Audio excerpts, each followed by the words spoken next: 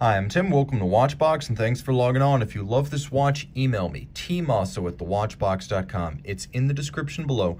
Your purchase and pricing email question line for buying this or any watch you see on any Watchbox platform. Reach out to me directly for pricing. Email tmosso@thewatchbox.com. Today, we are discussing a rarity outside of the Japanese domestic market.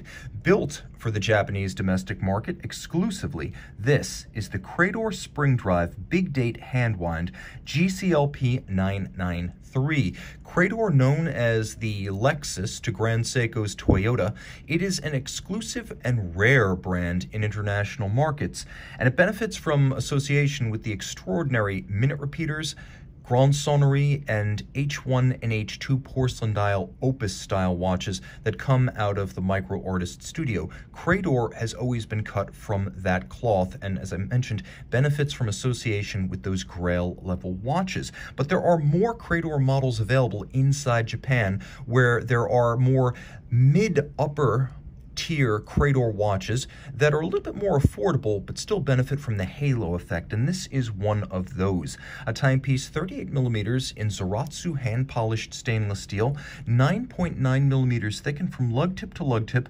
43.7 millimeters with an 18 millimeter spacing between the lugs. Because this watch is designed for the Japanese domestic market, the size and the proportions are a little bit more compact and traditionally dress elegant. As you can see on my 16 centimeter circumference wrist, the watch wears very well. Super slim and easily sliding underneath the cuff. You can see from overhead the lugs are nowhere near the edge of my wrist, and from down the barrel the lugs fall far short of the edge of my wrist. So this watch is suitable for a wrist as small as 13 centimeters in circumference.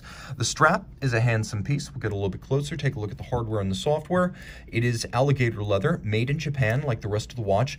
Large rectangular scale on top, semi-gloss, monotone stitch, folded edge, some bolstering to give it volume. As you can note, this is a Credor factory strap in brand new condition, and it is Credor branded. We also have a Credor crown branded folding clasp for security against droppage while donning or removing. The case is simple but strong, channeling the elegance of 1950s and 60s Swiss dress watches, as well as pioneering Grand Seikos. Here we have sharp breaks between the caseband and the lugs.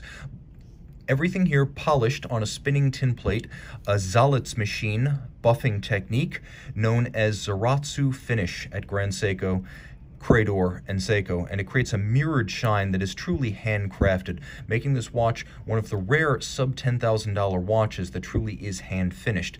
The crown has a lovely and bespoke double knurling, and then there is that Credor logo externally.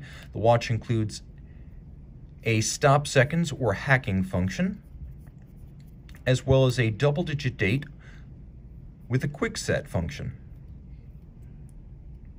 Now, the watch has a lovely champagne coloration to the date wheels that contrasts subtly but handsomely with the rich white lacquer of the dial. The indices as well as the hands have been finished manually by artisans who specialize in these components, and they use micrometric diamond-tipped milling tools to create the polish and the fastening you see on these hands and indices. There is a power reserve scale on the dial, manual wind. This watch is a power reserve scale for its 48-hour manual wind reserve de marche. All of this 30 meters water resistant. This is spring drive caliber 7R87. 48-hour power reserve, quick set date, hacking seconds, 30 joules. It uses the unique spring drive system that is a hybrid of mechanical and quartz watchmaking. So it has the soul of mechanical as all of the energy, as well as all of the motion provided by the spring itself. A unidirectional governing wheel, which you can see right here, rotates, creating an induced electrical current that wakes up a quartz oscillator, and that in turn uses a back electromagnetic force, or back EMF, to govern the speed of the governing wheel. The wheel takes its energy from the barrel, and on the other side, it's geared to the hands. So if the wheel gets too fast, the electromagnetic force increases and slows it down or breaks it, and vice versa if it grows too slow. This allows the watch, using spring energy, to achieve accuracy of plus or minus 15 seconds per month, just like a quartz watch. It's the best of both worlds, and this is a lifetime movement designed to last not just the lifetime of the owner, but the lifetime of the watch, generations. It's also handsomely decorated and designed. Reach out to Team Mosso at thewatchbox.com for purchase and pricing details.